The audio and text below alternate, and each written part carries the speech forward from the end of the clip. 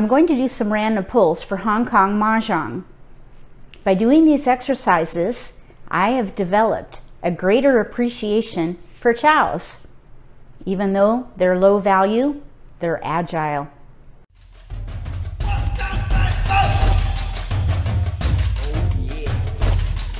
If you're new to Mahjong, or if you already know how to play and just want to build your skills, consider subscribing to my channel. That way you won't miss anything. This is a wind of the round indicator. We're going to do 4 random pulls, one for each wind of the round, east, south, west, north, starting with east. We'll just say that we need to have a 1 fawn minimum.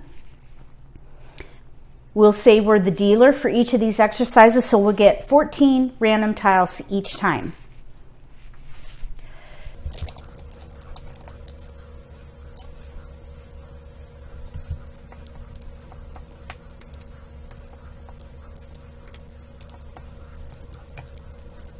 That looks like a lot of tiles. I'm used to small tiles. These are big and chunky, but these are the right number of tiles. So for this set of tiles, I would play a half flush. We have single honors, which are very weak. You can't do anything with these with numbers 2 through 8 as singles. You have to pair them up so that you can pung them or use them as a pair. But here we do have pung potential and chow potential. So you need 4 sets in a pair. We do have some chow potential. Chows are 3 in a sequence, 1, 2, 3. So we would need a 2. And here's a 7, 8, so we would need either a 6 or a 9. Now we could use that to make a chow, 6, 7, 8, but that would leave an isolated 6. Or we could split this apart and use the 4, 6. Or we could potentially get a 3 of a kind, which is called a pung, and a 3 of a kind here, and then use this as a potential chow. So this would be 1, 2, 3, 4 blocks. All we really need are more dots or to pair up. We could chow, pung, pung, chow. We just need to pair up or draw more dots. I would throw these first, play half flush. Half flush, no flowers. We have no flowers, and that's a fawn. So we would have 3 fawn for half flush and 1 fawn for no flowers. That would be a 4 fawn hand. And because we have chow potential, this might be a pretty quick hand if we could just pair up. That's how I'd play this. If you would do something different, let me know. You know what, I suppose if chows came in first, I don't know though. I was thinking we could split them out and do that, but then we have 1, 2, 3 blocks. This way, we have 4. 1, 2, 3, 4. We just either have to draw into it or chow and pung based on discards. I would do it this way. Okay. We're going to go on to south round.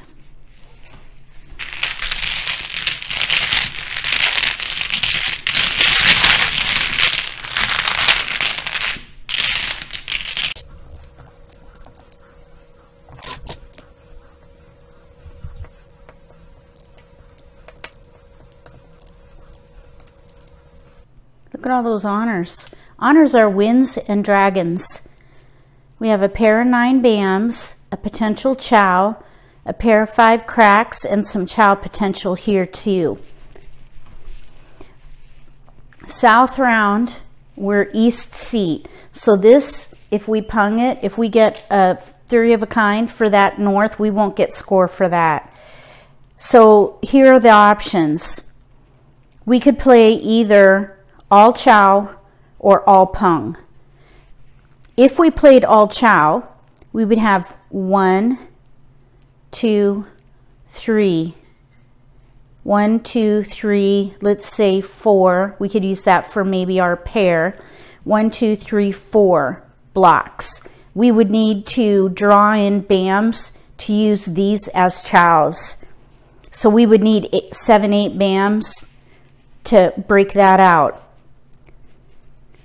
if we played all chows. If we played all pung, we would pung here, here, and here. 1, 2, 3 blocks. So we would need to then pair up to pung. If we play all pung, it's better to have 4 pair at the onset. So I think what I would do is play all chow. I would hold all number tiles, hold that, get rid of those.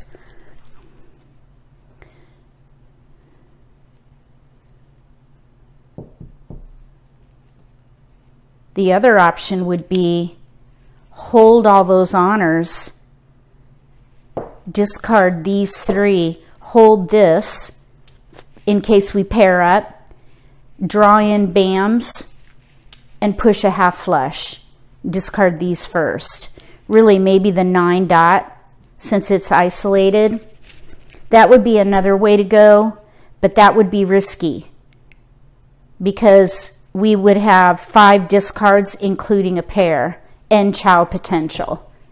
So this is kind of a tough one. But all these honors here, I would be tempted to keep them. It's south round and there's a south wind. If we pair that up, we could pung it for a fawn. These, if you pair up any dragon and pung them, 3 of a kind of any dragon, those are a fawn all by themselves.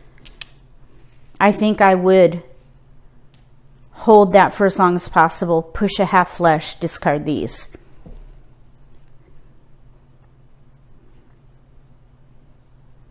If you would play all chow here, write that in the comment section below. A lot of discards. This would definitely be a push.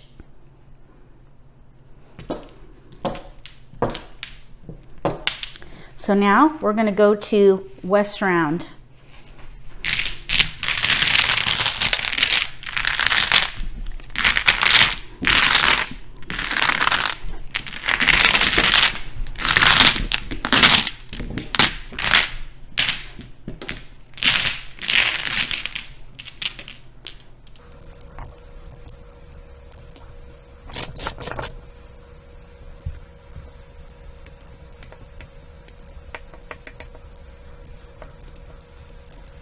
We have a 4 flower.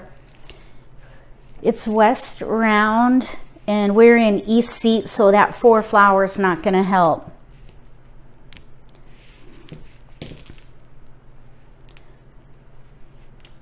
One fawn minimum, dragon pung. We need to pung that for a fawn all by itself. We could pung here too and maybe draw in dots. I think I would start by discarding the 9 crack. See if we could get to a half flush again. 4 discards, which is not bad.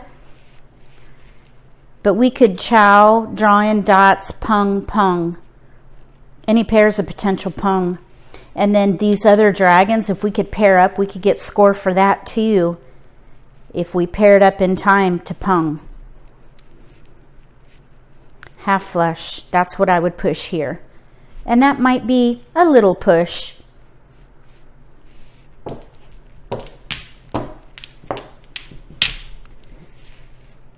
Last random pull, north round.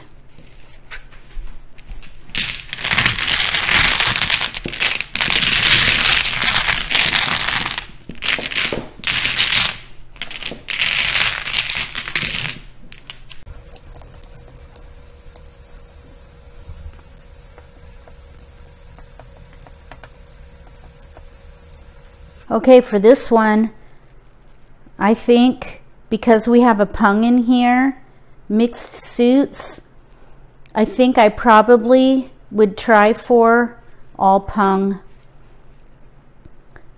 We have a pung here, pair, pair. Both of those are potential pungs. I think what I would probably do here, we have the pung here and then pairs and mixed suits. I would not try all chow here, I don't think, because the chow potential is here, here, that's it, 2. I think I would definitely try all pung, and we would just have to really watch the discards and discard tiles that go down, either in exposures or discards, to ensure that we have the ability to pair up so that we could pung. Because right now we have this pung and then 2 potential pungs. So definitely we need to pair up 3 more times.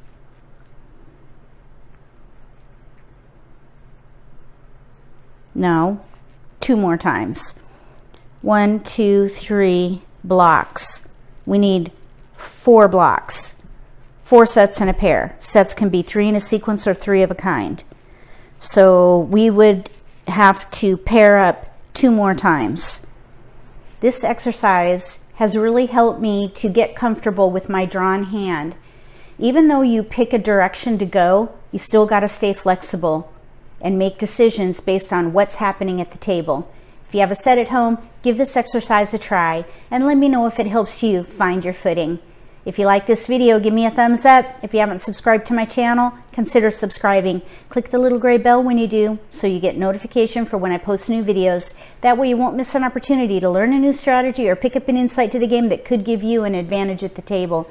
Between now and the next set of random pulls for Hong Kong Mahjong, may all your picks be keepers.